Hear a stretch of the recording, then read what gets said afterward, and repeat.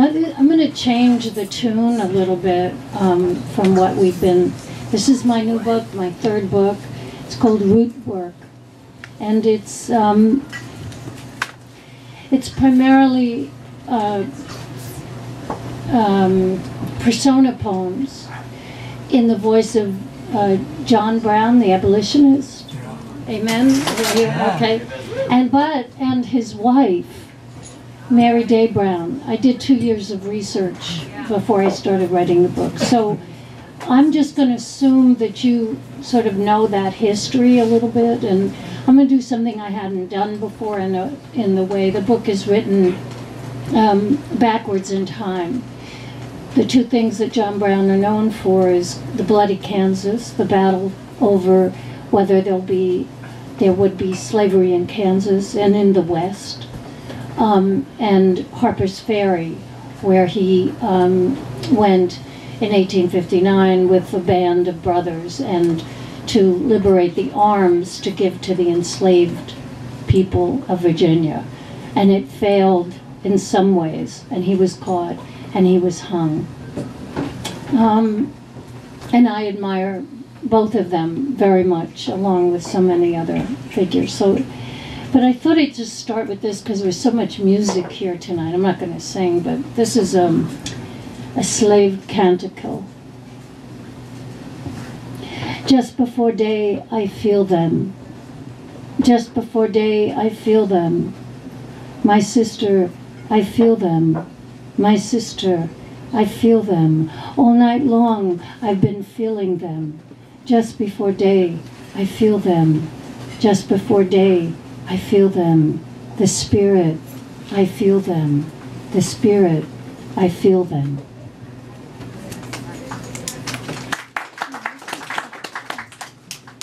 So, I'd like to start with the grief of Mary. This is a poem that, so the book goes backward in time, and then at the last, like section 6, it leaps forward. So I'm going to just tell you the dates. The book also has ghosts and runaways, the poems from them interspersed. And these are the lost writings of John Brown and Mary Day Brown. Lucretia Mott was a white abolitionist, wealthy abolitionist, and women's rights advocate. From the Lost Notebook, Mary Day Brown, Pennsylvania, December 1st, 1859, awaiting the hanging of my husband, John Brown. In the home of Lucretia Mott, there are many mirrors. I have not before today seen myself so reflected. Each room is full of daylight, harsh, merciless. Jagged this light is to me, my face so bleak, so sore, so. My hard mouth, my stern hair, the black of the dress I wear, how plain I am made, how plain to go through on my way to. These teacups and their tiny plates beneath them are so fragile. I do not understand the windows, the rugs, the mirrors everywhere, these tiny cups. Oh, my husband, my dearest honor. That's it. That's it. I need all the time I have. So, John Brown and his sons went to Kansas twice, and the second time, and all of this is factual, but the poems are mine and the voices I heard are mine. So he's asked to come back. I have it in the notes, you can read that. He's asked to come back. And so I imagine he wrote this letter to Mary Day Brown.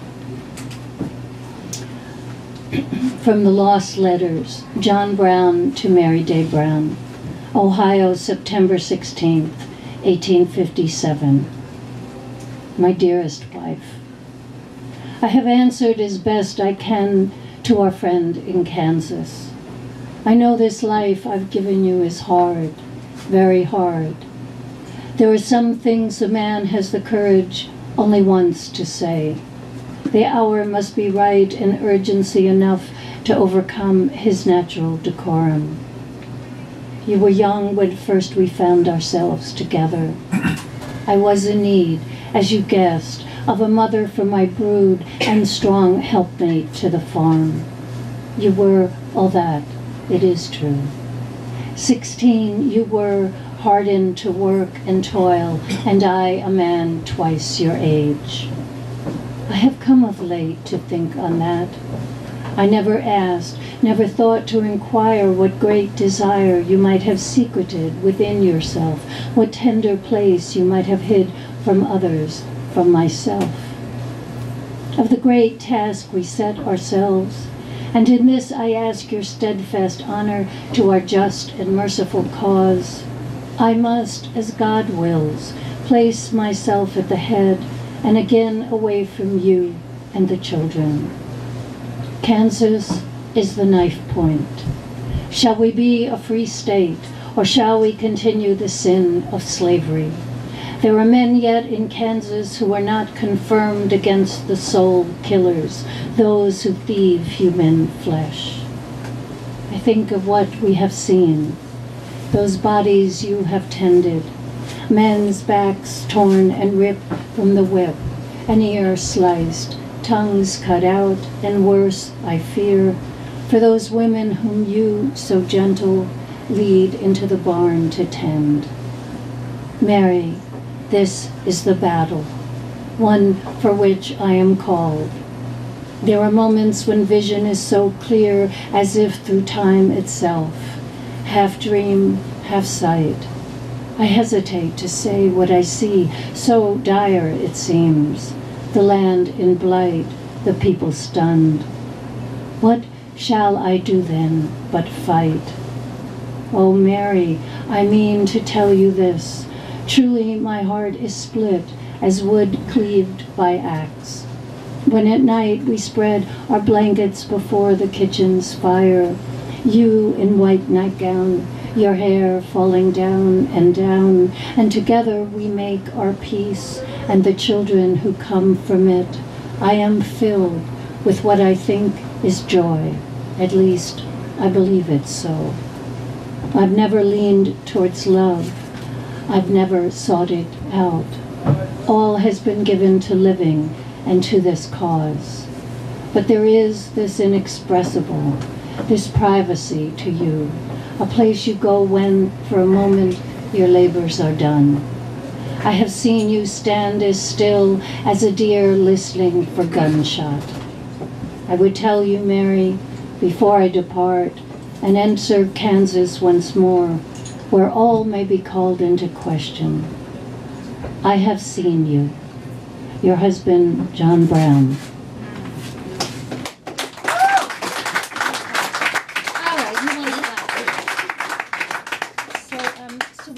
We go back in time, and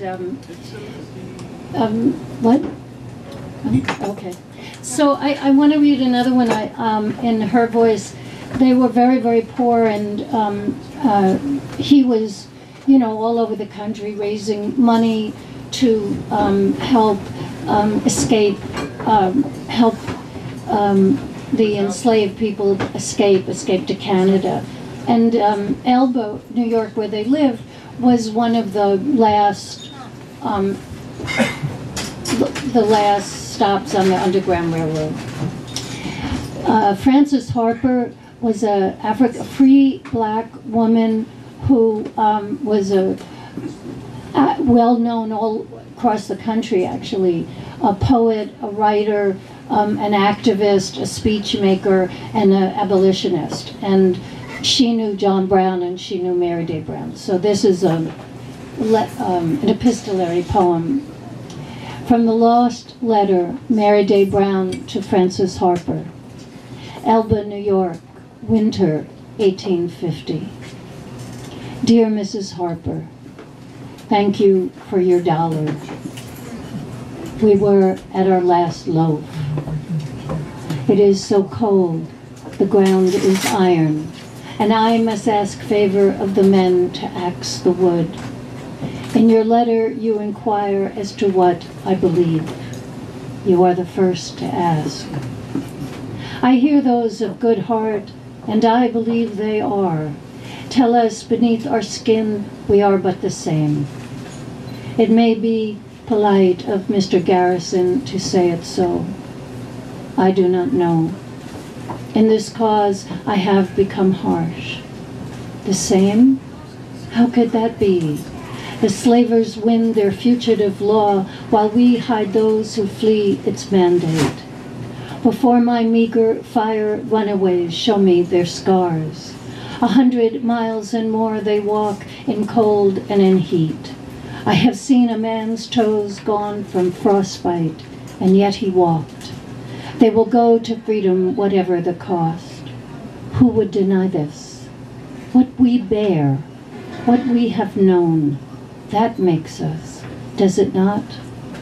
I wish for myself to carry a black heart, to see as those who bear this slavery do, not out of pity, but trust.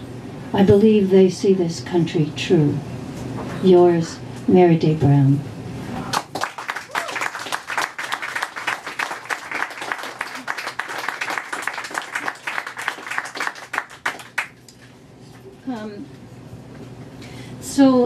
Mary Day Brown, Mary Day Brown was John Brown's second wife, and she was 16 when he asked her to marry him. And he already had 5 kids, and she had 13 with him.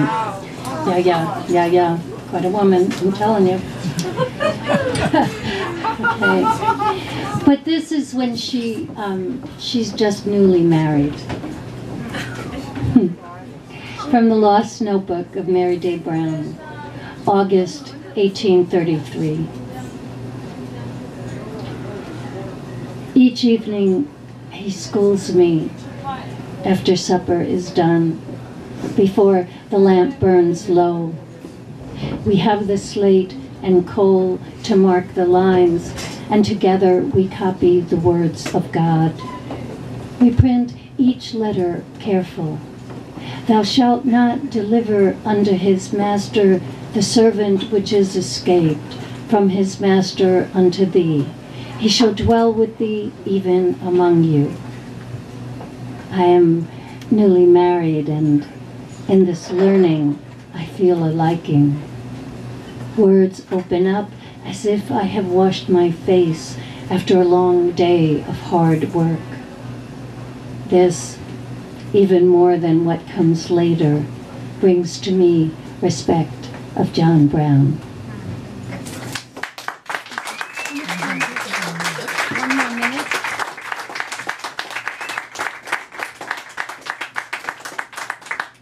So I want to read you a ghost poem. I can find it. Okay. So I think I can fit 2 of these in that minute. Okay.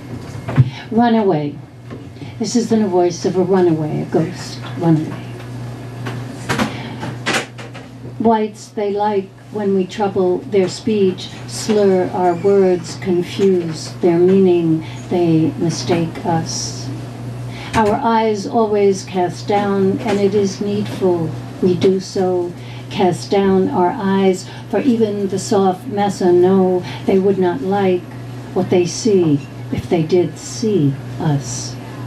They call us thief if we runs away, tell us Bible, say it so.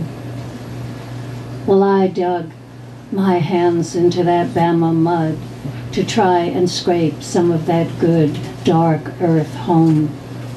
Save my cowrie shell, my bit of blue cloth, my baby's cry inside my head. I would have stole her hair, eyes, her hands if I could. But I guess I only stole myself. Don't look at me, Miss Mary.